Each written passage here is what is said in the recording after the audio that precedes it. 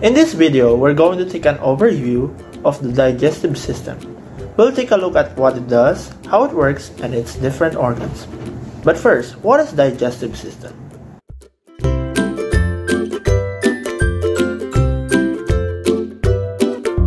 The three main functions of the digestive system are digestion of food, absorption of nutrients from food, and elimination of solid food waste.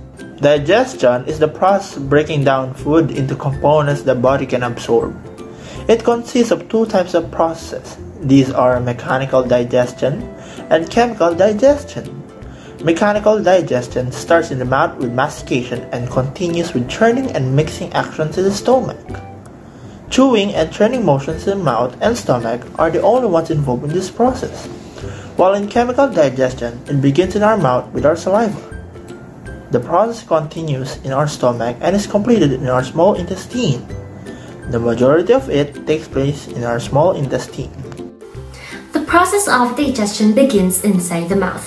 It serves as the alimentary tract's entrance and starts the digestion process by causing salivation and driving the alimentary bolus into the pharynx.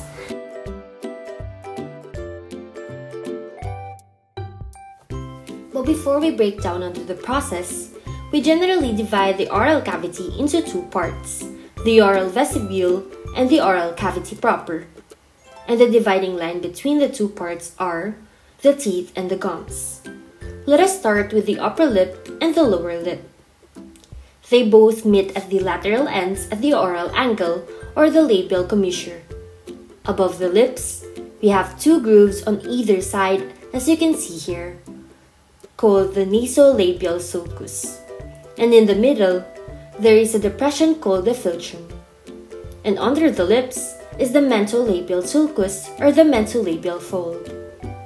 Here is the muscle called the orbicularis oris that helps regulate the opening of your mouth, and that opening is called the oral fissure. Looking at the inside of the cheeks, at the around region, you'll find the opening of the parotid duct or the Stenson's duct, which is the major duct of the parotid gland. And around this opening, you'll find the papilla of the parotid duct. Each of the three salivary glands has its own duct. The major duct of the parotid gland is the Stenson's duct. The duct of the submaxillary gland is the Wharton's duct. And lastly, the ducts that can be seen in the sublingual gland are Bartholin and Rivinus duct. The teeth break down the food into smaller particles which are then mixed with the saliva in the mouth to form a slurry mass called bolus. Once we have completely chewed our food, the tongue, which is a muscular structure that forms part of the floor of the oral cavity and part of the anterior wall of the oropharynx, pushes the food particles down to our pharynx. The pharynx is a funnel-shaped tube that is about 15 centimeters long and extends from the base of the skull to the inferior border of the cricoid cartilage, with the function of conducting food to the esophagus, particularly the oropharynx and the laryngopharynx. The constructive circular muscles of its outer layer aid in peristalsis or periodic contractions to help with movement, while the longitudinal muscles of its inner layer aid in swallowing. After which the food travels through a long muscular tube called the esophagus, also known as the food pipe. It serves as the passageway of food and water from the mouth to the stomach, where the particles stay for approximately 4 hours. The food then now travels to the stomach, which is a J-shaped organ whose primary function is the churning and breaking down of bolus into even smaller pieces and mixing it with gastric juices for further digestion, turning bolus into chyme. The stomach releases a lot of acids such as hydrochloric acid and enzymes, which further break down the food particles so that these particles can be absorbed by our body. The stomach has two curvatures, namely the lesser curvature, which forms the concave part of the stomach and is continuous with the right border of the esophagus. A sharp angulation called the angular incisure is located here, and it characterizes the connection between the body and the pylorus. And greater curvature, which forms the convex part of the stomach and is continuous with the left border of the esophagus.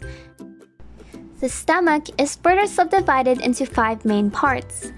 the cardia, which is the part located near the pericardial sac of the heart containing the cardiac sphincter and the cardiac orifice that receives the opening of the esophagus, the fundus, the body, and the pylorus, which is the distal part containing the pyloric sphincter and the pyloric orifice, which regulates the discharge of contents into the small intestine.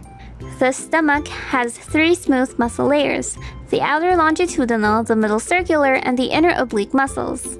Once the food particles reach the small intestine, it breaks down the food and gets rid of unnecessary components.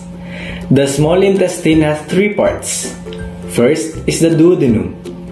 It is where absorption actually begins. In this part, a lot of juices from the pancreas and liver, such as bile and pancreatic enzymes, help break down the food particles. The duodenum is further subdivided into 4 parts.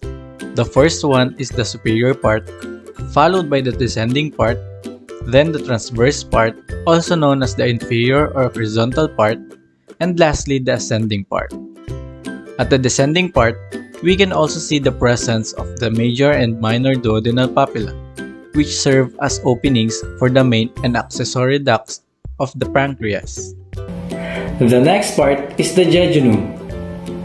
This part primarily absorbs sugar, amino acids, and fatty acids. The last part is the ileum, where the food spends the most of its time because it is where most water and nutrients are being absorbed. Now, we're gonna talk about the glands of the small intestine, the Brunner's glands. These secrete an alkaline fluid containing mucin, which protects the mucosa from the acidic stomach contents entering the duodenum. Next, Peyer's glands. They form an important part of the immune system by monitoring intestinal bacteria populations and preventing the growth of pathogenic bacteria in the intestines. These glands are most numerous in the ileum. As mentioned, there are accessory organs that help in the breaking down of food, including the pancreas, which is an elongated retroperitoneal organ lying posterior to the stomach between the duodenum and the spleen. It acts as both an exocrine and endocrine gland that produces digestive enzymes and essential hormones to aid digestion. The exocrine gland is the one that secretes pancreatic juice, which contains enzymes that break down proteins, carbohydrates, and fats. The exocrine pancreas consists of ducts and other important parts, namely the sphincter of Oddi, also known as the hepatopancreatic sphincter. It is a muscle located at the junction of the bile and the pancreatic duct where they enter the duodenum, and it functions to regulate the release of bile and pancreatic juice into the duodenum, as well as prevent the reflux of duodenal content into the pancreatobiliary system. Next is the Wirsung duct. It is the main pancreatic duct which joins the pancreas to the common bile duct to supply pancreatic juice into the duodenum. Next is the Santorini duct. It is the accessory duct of the pancreas, with one branch joining the pancreatic duct and the other opening into the duodenum at the lesser duodenal papilla. Next is the hepatopancreatic ampulla, or the ampulla of Vater. It is the expanded chamber formed by the union of the bile duct and the main pancreatic duct. While the endocrine is the one that contains islets of Langerhans, which are responsible for producing and secreting hormones including glucagon and insulin directly into the bloodstream. 3 of the 4 cell types that makes up the islets of Langerhans secretes vital hormones. These cells include the alpha cells. These are the one that secretes the hormone glucagon, which helps increase blood sugar levels when it gets too low. Next is the beta cells. It is the one that secretes the hormone insulin, which helps lower blood sugar levels when it gets too high. Last is the delta cells. It is the one that secretes the hormone somatostatin, which inhibits the release of numerous hormones in the body. These hormones help regulate appetite and blood sugar levels, among others. Here are the parts of the pancreas. First, head, which is the widest part of the pancreas, found in the right side of the abdomen, nestled in the C curve of the duodenum. Second is the body, which is the largest part of the pancreas, located between the tail and neck. The tail, which is the part located at the left side of the abdomen in close proximity to the spleen.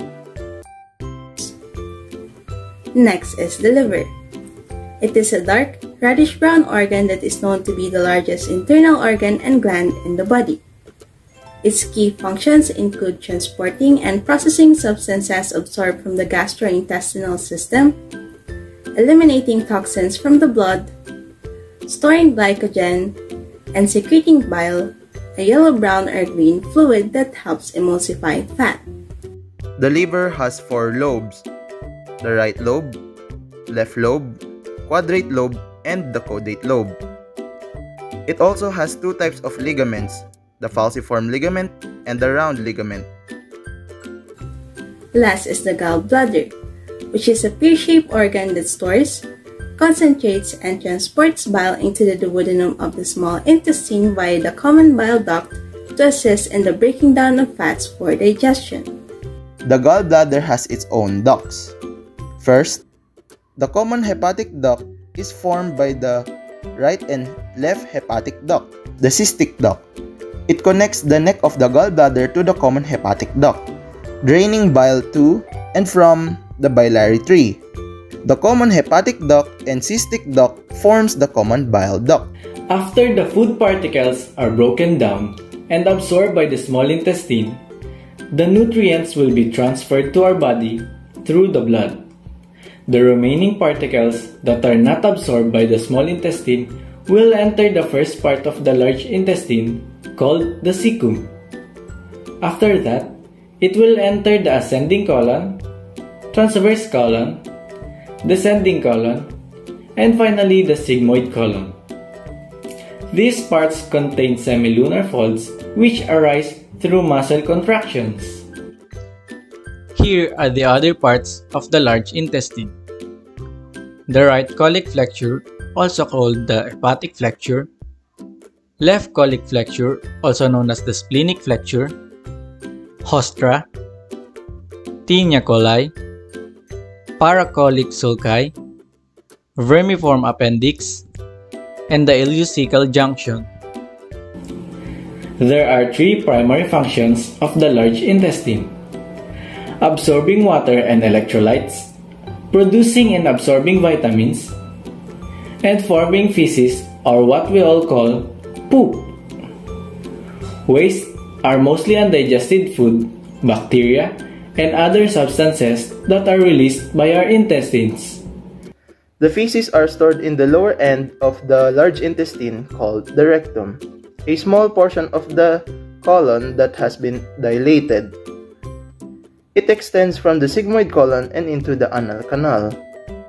Before defecation, stools pile up in the rectum after forming in the descending and sigmoid colon. It is also where stools are stored until a person is ready to have a bowel movement or release them. The final process in food processing, which we secrete the feces out of our body, is called elimination through our anus. In conclusion, the main functions of the digestive system are digestion, absorption, and elimination. There are 2 phases of the digestion process, and these are mechanical, which only takes place in our mouth and stomach, and chemical digestion, which takes place mostly in our small intestine. To summarize the process of digestion and elimination, first, food processing begins in the mouth. The food is then swallowed and moved through the pharynx into the esophagus. Then, food is mechanically and enzymatically digested in the stomach. Most enzymatic digestion takes place in the small intestine. Lastly, the large intestine then eliminates waste, leading to the opening for the elimination of waste called the anus.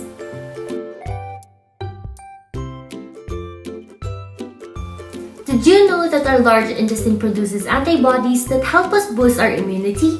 So always remember to eat healthy, digest healthy, and live healthily. Thank you for listening.